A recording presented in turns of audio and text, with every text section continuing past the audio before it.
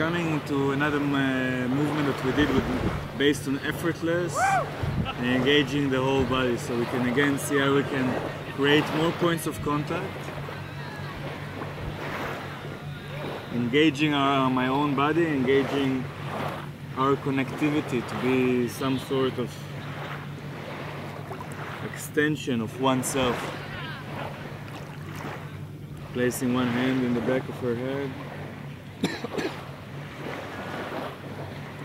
reaching for her palm, and I can either hold the palm and just again continue to rotate myself,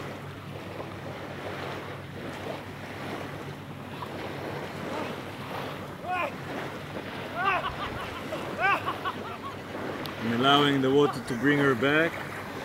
Or another option, and taking the hand in, maybe I will show it from this other side. I can need the whole hand, so take your time when you're doing the transition. It doesn't have to be immediately the move, but the whole road into the move. That's the one that counts.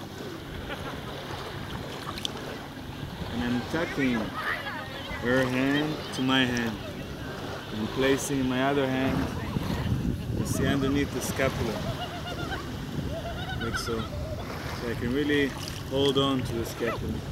Maybe with the tip of my fingers open a little bit this part that gets so sore.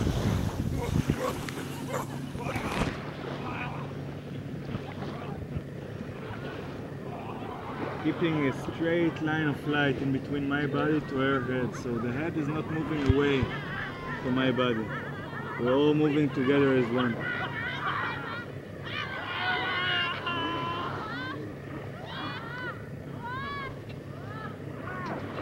If I will not keep the line, I can move myself, but she will not move. I really want to keep an ongoing line.